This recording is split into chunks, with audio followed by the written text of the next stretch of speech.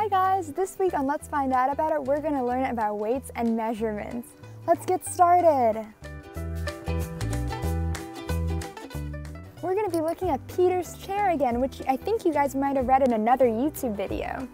We're going to look at that part specifically when Peter's trying to sit in his chair from when he was a baby, his baby chair. See, look, this is him deciding he wants to sit in the chair.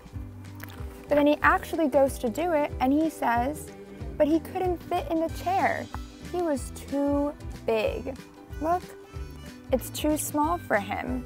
So you see furniture like this is baby-sized furniture because babies are smaller. They need smaller furniture.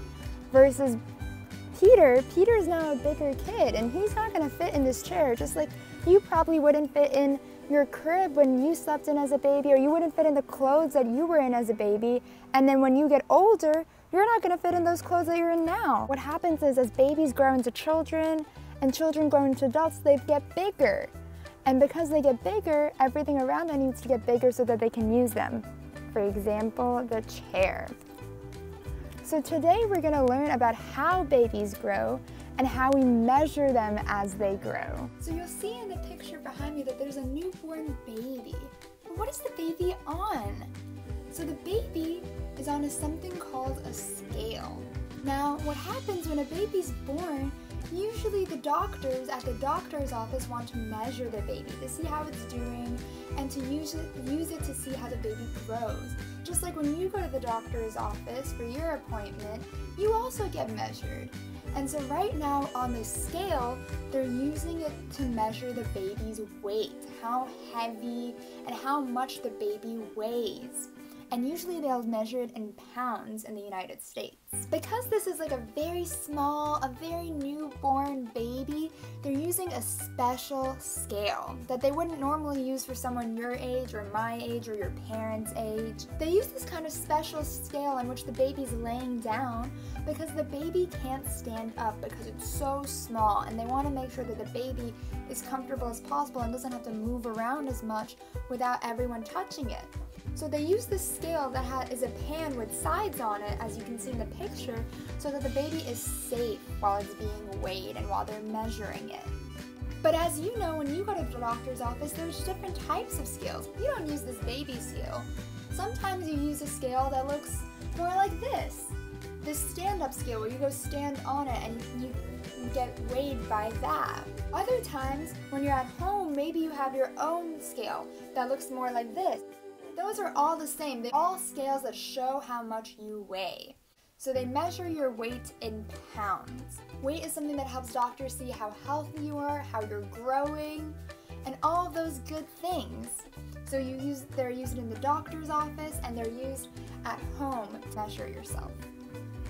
Both of these scales are different than the baby scale we saw in the previous slide, because on these scales you stand on them, you get onto them, and then you're told how much you weigh. You don't have to lay down because you can stand up, unlike a baby. Here we have some other scales. We have a scale that maybe can be seen very often in a grocery store that's used to weigh how much of a certain fruit or vegetable or herb you're buying, because sometimes fruits and vegetables are sold by the pound, by how much they weigh. Another type of scale is the science scale, which is used to measure very precise, very exact, certain measurements for very important things for scientists. And this other scale here is it's not used too much anymore, but it's kind of like a balancing scale. So oftentimes, way back when, people would use this scale to balance things, to see how much of one thing equaled the weight of another thing. So they would put something on one hand, and they would put another thing on the other hand. So maybe they took 3 stones, and 3 stones equaled one big, pretty diamond or something like that. And they would use it to weigh and see how much things equaled. So there's lots of different ways to use scales, and there's lots of different scales out there. But the bottom line is that scales measure weight. So now we're gonna play some fun estimation or guessing games. When you make an estimate about something or a prediction, you're guessing what something's going to be like. So in these cases, we're gonna be guessing and estimating the weight of different things or how heavy or light certain things are. Are you ready? Let's go! In this first game, you're gonna help me estimate or guess the weight of different objects around my house. Are you ready? Can you help me? Yay! Before we begin, I want you guys to think of the meaning of heavy and light. Heavy and light. What does heavy mean? That's right! Heavy means when something weighs a lot. It'll feel like it's pushing down on you. It'll feel heavy. What does light mean? That's right! Light means something that's the opposite of heavy. It doesn't feel like it's pushing down on you or putting weight onto you. It's really easy to hold or to carry. Sometimes it might even float on its own in the wind because it's so light. Can you guys think of things that are heavy and light that you have? Good job! I'm gonna show you things that I have and you're gonna help me figure out if they're heavy or light. So here we have a tissue box. Tissue box. Do you guys think it's heavy or it's light? Tissue box. That's right! It is light. It's very easy to hold and I can throw it around and toss it back and forth.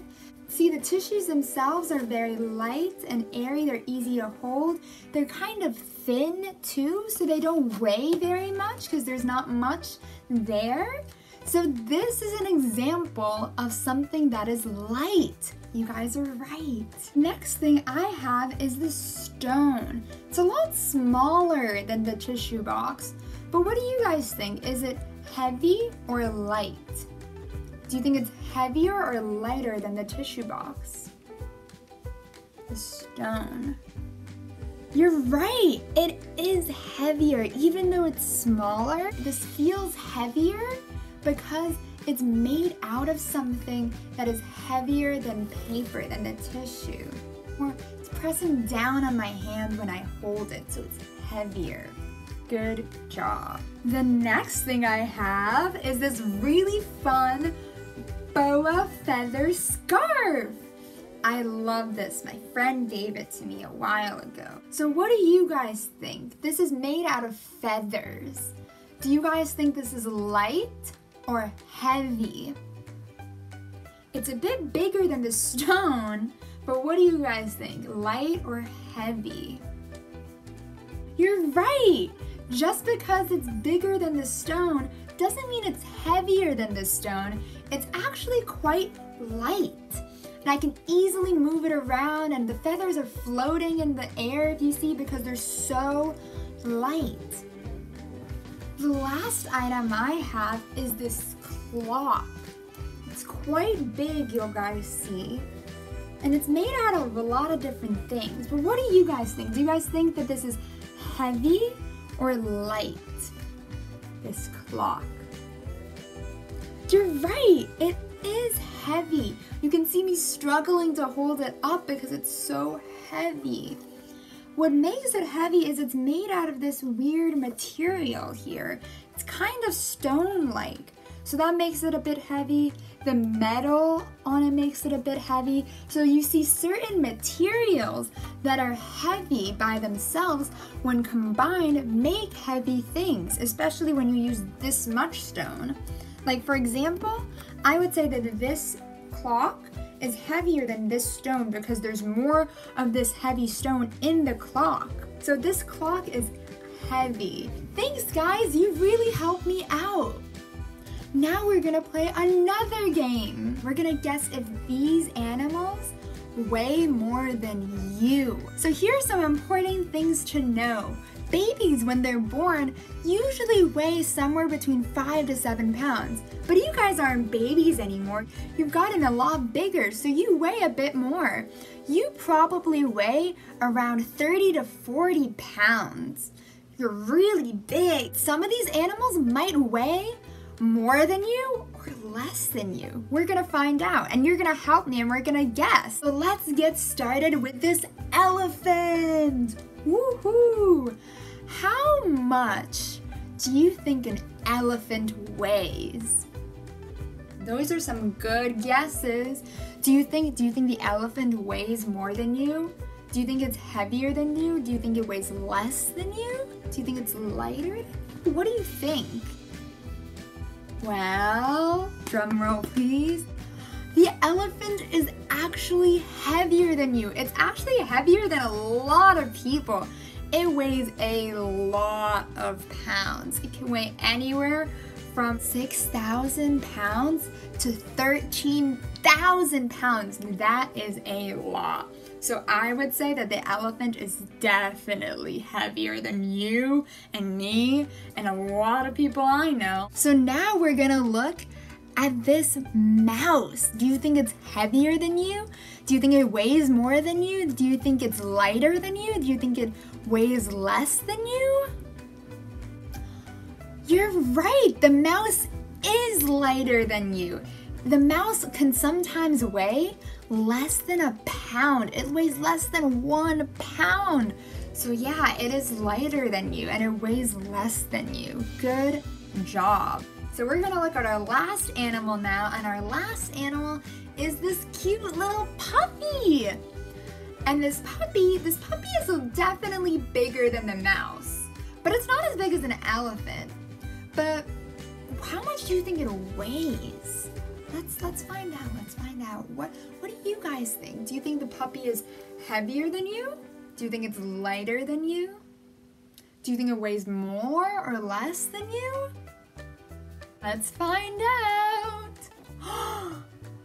It weighs less than you. Most puppies in general weigh about 4 pounds, especially when they're this guy's age over here. And though that is definitely bigger than the mouse, this puppy weighs more than the mouse and is heavier than the mouse. It's definitely not as heavy as you or me. So I would say that the puppy is lighter. The puppy does not weigh as much as you or me. You guys did such a good job with guessing all the different weights of the animals and seeing whether they were heavier or lighter.